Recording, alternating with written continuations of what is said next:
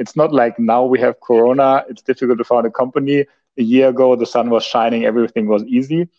Things can go really well, and then something exogenous happens and things can go really wrong, right? It can also teach you to be really humble, and I think that's a great learning. If you feel the appetite, if you have the hunger, if you think you have a great idea, that just go for it, no matter what the circumstances are.